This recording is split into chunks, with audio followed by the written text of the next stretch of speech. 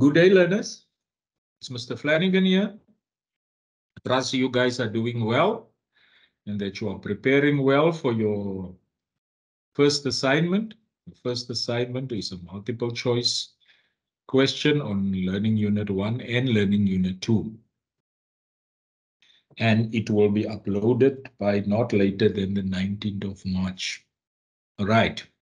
We are going to have an overview of Learning Unit 1. Now, in Learning Unit 1, we are discussing what is economics. We will look at the CAPS document. We'll also look at the economics teacher. Right. Our second slide does tell us we must first look at the introduction and the assessment criteria. Now, if we go to paragraph 1.1, we see there is the assessment criteria that you are supposed to be okay with. Where is it now? After completing this assignment, you should be able to explain the concept of economics, identify the importance and general aims for guiding the teaching and learning of economics in the FET phase, distinguish between the implicit and explicit aims of economics as a school subject, specify the role and responsibilities of economics teachers in and outside the classroom as stipulated in the CAPS document.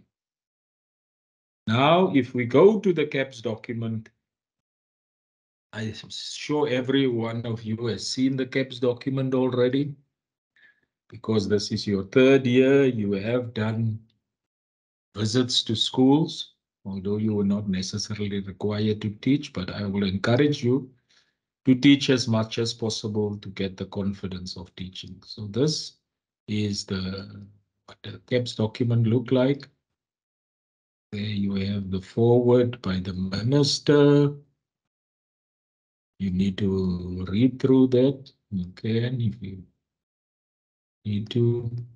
And the contents, it tells you what you need to, what the CAPS document covers, the background, the overview, etc. All right, we're going to look at the first two sections today. Now, section 1 is introduction to the curriculum and assessment policy statements for economics, grade 10 to 12. Although they say it's the introduction to the curriculum and assessment policy statement for economics, grade 10 to 12, you can go check any CAPS document and you will see that the background and everything here is the same for all subjects. In other words, they tell you what is the national curriculum statement. NCS stipulates policy on curriculum and assessment in the schooling sector. And then they say, well, how did this come about? To improve implementation, the national curriculum statement was amended with the amendments coming to effect in January 2012. In other words, 11 years ago. A single comprehensive curriculum and assessment policy document was developed for each subject to replace subject statements that we had before that, learning program guidelines and subject assessment guidelines. All these things caused a lot of confusion. Teachers didn't know whether they were coming and going, and that is why all of this was replaced by a single document that came into being, namely the curriculum and assessment policy statement. And there they tell you comprises the following: National Curriculum Statement, the NCS. Don't confuse this now with CAPS. The National Curriculum Statement represents a policy statement for learning and teaching in South African schools and comprises the following: Curriculum and Assessment Policy Statement for each approved school subject. So CAPS is just one of the documents that makes up the National Curriculum Statement. The policy document, national policy pertaining to the program and promotion requirements of the national curriculum statement. And the policy document, national protocol for assessment, grade R to 12. Now, when you get to a school, your first teaching post, your HOD will ask you that you must have these 3 statements in your educator file. Very important. And they say the national curriculum statement replaces the 2 current national curriculum statement, namely that and that was replaced. Right? The national curriculum statements contemplated comprises the following policy documents, which will be incrementally replaced by the national curriculum statement grades R to 12 during the period 2012-20 to 2014. So first CAPS was introduced for grade 10s, then those same grade 10s in 2013, they were in 2013, then the next year they were in grade 12, 2014. Grade 11, 2014 and 2015. So the first exams on CAPS was written in 2015. So you need to read through that. Then the general aims of the South African curriculum, as I said, it's the same for all subjects.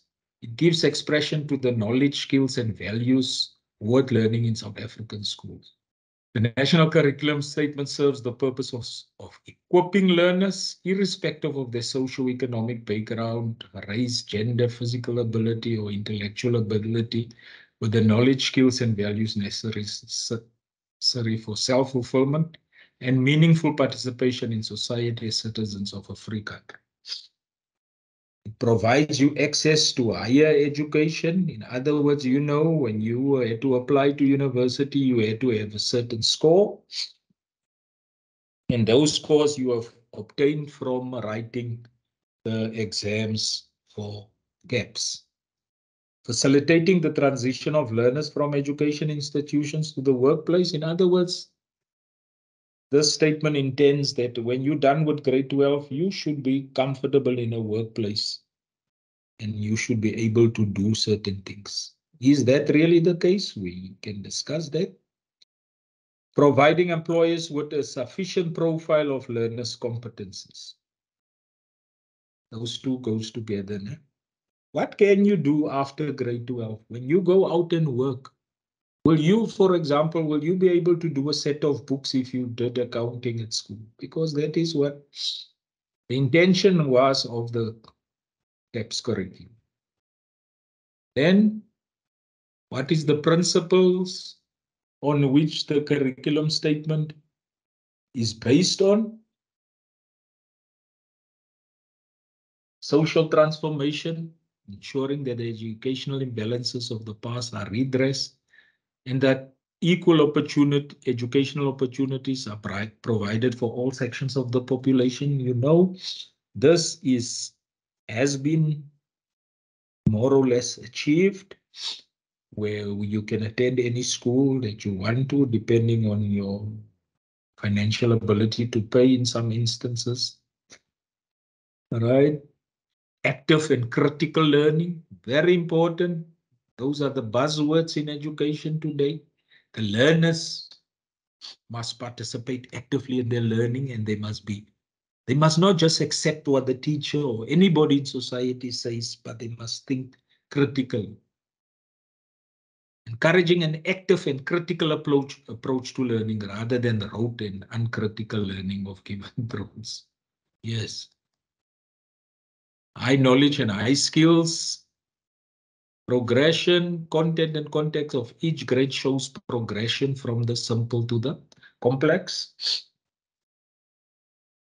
Human rights, inclusivity, environmental and social justice. Value indigenous knowledge system, acknowledging the rich history and heritage of this country as important contributions to nurturing the values contained in the Constitution. we must know that some people accuses the curriculum of being Euro-centered because it ignores indigenous knowledge system, but with CAPS, an attempt was made to introduce indigenous knowledge in all subjects. Credibility, quality, and efficiency, providing an education that is comparable in quality, breadth, and depth to those of other countries. How much currency does your grade 12 certificate have when you go overseas? Is it the same as that of a country like Nigeria, the UK, Britain? That is why you have organizations such as the South African Qualification Authority. They do equivalence assessments to see whether an academic qualification obtained in South Africa, how can we measure it against that of another country? And the same with those people coming from other countries, they must first go via SAQA with their qualifications to establish that. You can't come from Britain with your grade 12 certificate, whatever it might be, and then just expect to get into first year at university. We must first establish what is that equivalent word from Britain against South African qualifications. So don't undermine our education system to think that it is of no value. We have strong institutions in this country that tries to ensure that. So the National Curriculum Statement aims to produce learners that are able to identify and solve problems and make decisions using critical and creative thinking. We spoke about that. Work effectively as individuals and with other members of a team. This is very important today. Teamwork, all right? You cannot function if you cannot function being part of a team. Organize and manage themselves and their activities responsibly and effectively. Collect, organize, and critically evaluate the information. There, that word comes in again. Communicate effectively using visual, symbolic, and language skills in various modes. Use science and technology effectively, very important. You must be computer literate these days, otherwise you are going to be lost in the 21st century and with the demands of the fourth industrial revolution. Critically showing responsibility towards the environment and the health of others. This is a big issue. In the UN, this is regarded as of prime importance, because without looking after the environment, we won't be able to exist. So you must make learners aware of that and also encourage them to come up with solutions for our environmental crisis. Demonstrate an understanding of the world as a set of related systems by recognizing that problem-solving contexts do not exist in isolation. Inclusivity should become a central part of the organization. Inclusivity, especially, we're not only talking about inclusivity in South Africa amongst the different genders, races, people with abilities and those with disabilities, etc. We also talk about people coming from other countries, people with different sexual orientations. We need to welcome everybody and make them feel welcome. Then the time allocation, very important that you understand this. There's no economics in the foundation phase or the intermediate phase. I think they do some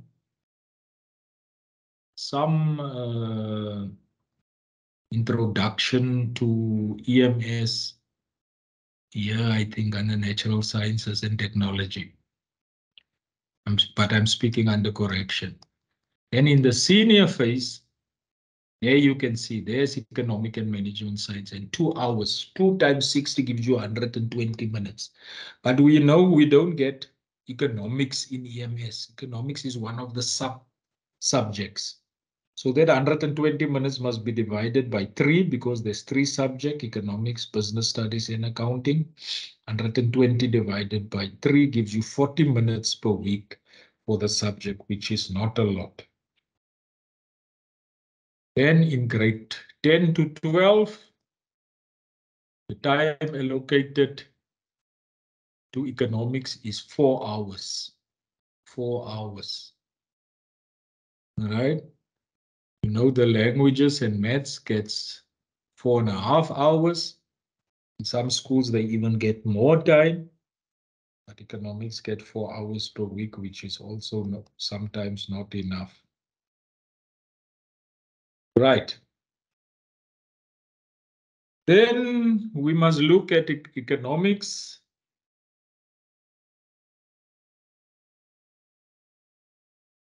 as a school subject in paragraph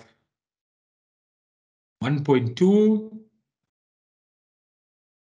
Some of the main issues in economics are the problem of scarcity. You know, people have unlimited needs, but the means of satisfying those needs are scarce. People therefore have to determine priorities. Now, we've been doing this definition since grade 8. You know that an individual earns 1,500 Rand per week, but his needs is far more than 1,500 Rand. So therefore, that individual needs to prioritize. Right? And the same must be done by businesses and by the government. And how do they do that? Through choice. But that is a problem. Scarce products should be apportioned such that the greatest possible number of needs is satisfied. You know that in economics, you look at the problem of production and everything it encompasses. For instance, knowing the principles that determine demand and supply. This is challenging economics, microeconomics. The division problem, in other words, analyzing the principle that govern the apportionment of products with due consideration of the factors that play part in their production. Goes together with that one.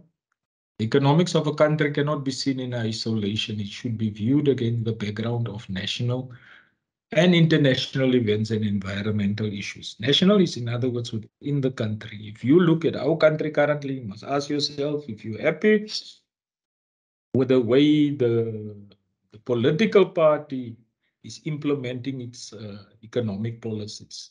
And that you must use then to determine whether you want to give them another chance or not in the national elections that comes up in 2024. Here again, they talk about environmental issues, international events. We know that the fuel price is being affected by international events because we must pay for our fuel in foreign currency, which is dollars, and that is why the fuel price is so expensive. So you must understand, you can't just blame the government if the fuel price goes up. We know it goes up once a month in South Africa, the first Wednesday of every month. Is it fair just to blame the government and not look at international events? The collection and interpretation of relevant data on which decisions are based, everyone in some ways concerned with the economy of his or her country. It is therefore important that people understand their personal role and place in the economy and decide in what way they wish to be involved in it, for example, to becoming an entrepreneur. Entrepreneur is when you work for yourself. All right. Then economics as a school subject falls into 3 parts. What are those 3 parts? It's economic history. We've seen earlier on when we looked through that, or we'll see as we go further, what if economic history covers. They say the present is often better understood if it is studied in relation to the past. And then what is descriptive economics? This is concerned with the conveyance of factual knowledge of economic institutions and processes. It emphasizes concepts and facts and is less concerned with the interrelationship. In other words, what are the advantages of this? You just give facts. And that is what learners normally enjoy. They don't want to come up with the critical thinking part thereof, which is being covered in the other part of economics, namely economic theory. That is when you make relationship between concepts. In other words, when you talk about unemployment, you must talk about how unemployment, if a person is unemployed, he doesn't have money, that means that the person becomes poor. And because he is poor and living in poverty, it means he is not equal to another person. So that contributes to inequality and it deepens the inequality.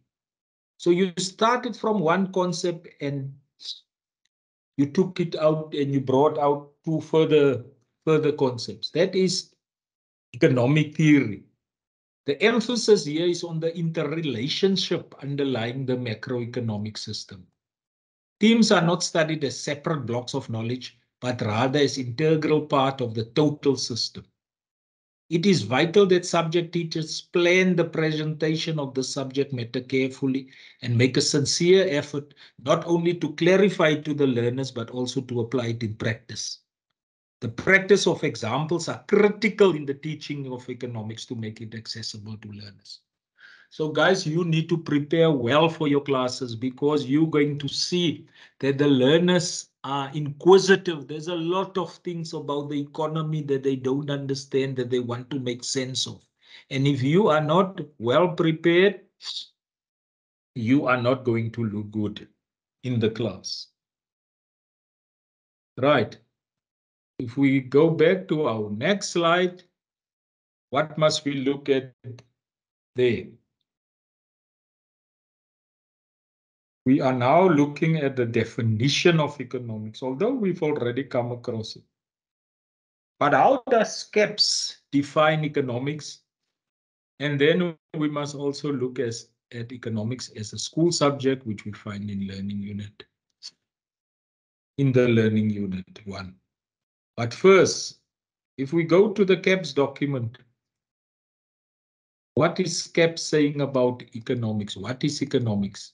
Economics is the study about how individuals, businesses, and governments, and any other organization within our society choose to use scarce resources to satisfy their numerous needs and wants in a manner that is efficient, equitable, and sustainable.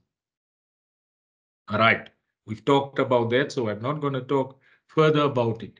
The table below indicates the 4 main topics and corresponding topics in the economic curriculum. Now, economics consists of macroeconomics and microeconomics, economic pursuits, and contemporary economic issues. All right, and you can see that it weighs 25%. That gives you 100% in total. And then, you know, the exam paper 1 consists of macroeconomics and economics pursuits, and paper 2 consists of microeconomics and contemporary economic issues. All right. So what do you study in what does macro means? The overall economy. So you first of all, learners that study economics for the first time needs to understand the basic concepts, which they should have dealt with in grade 8 and 9. The basic economic problem by now, they should have an understanding of it, but not only a theoretical understanding. They must make practical examples to you. What is the circular flow? How does money, goods, and services flow in the economy between individuals or households, businesses, the government, and the foreign sector? Quantitative elements, economic systems, which they've dealt with already, that is prior knowledge, so you must build on that, the so-called scaffolding, and then business cycles. This is normally an essay question, and learners have the habit of learning it from the top of your head. You said the question in such a way that they need to explain it critically, and then you find that they just give to you what is in the textbook. But all of us started off like that. It's only later on that we understood the importance of critical thinking and problem solving. Microeconomics is normally the challenging section. Great. 10 starts off with the dynamics of markets, public sector intervention, and composition of the South African economy. What is the public sector? Is the government. Should the government get it all involved in the economy? It depends all on political orientation. Are you believing in a planned economy? Then the government runs everything in the economy. Then the market economy, the government intervention is discouraged. In the mixed economy that we have limited intervention by the government in the economy. And they do that on behalf of the people. For example, provision of electricity in South Africa is being done by an SOE, state-owned enterprise, which is owned by the government. And they do that because the reasoning is that if that is left in the hands of private businesses, the poor will come off worse. Then what do you do in economic pursuits, economic growth and development, money and banking, population and the labor force, the labor market, redress since 1994. This is a very sensitive topic, redress, because you get different learners in the class. You get those whose parents were advantaged, and now they feel they are being discriminated against because of policies like BBE. And then you have those whose parents have been disadvantaged. The others were advantaged, if I misstated it. Then you also have those whose parents have been disadvantaged, who wants redress. And this has led to major confrontations in the classroom, even out of the classroom. Right, contemporary means current, what is happening now. Big issue is the issue of unemployment, right? Labor relations. The unions in South Africa has fought hard for a fair labor regime. In the past, you could be dismissed for anything at work, for coming late. Today, you can't even be dismissed if you come to work drunk, if the employer can't prove it. In other words, if you're drunk and they don't have the necessary equipment to test you, they will lose if the worker takes them to the CCMA. Right. Some people are saying it is skewed, the labor relations. It's far more in favor of the workers than the employers, and that is why businesses don't want to come invest in South Africa. Globalization is how we fit into the international economy, issues like inflation, prices rising, right, which the Reserve Bank tries to control by raising interest rates. Then contemporary issues, tourism, which we lost out heavily on during COVID. And poverty, remember I said, goes together with unemployment and other economic issues. Right. Then our next slide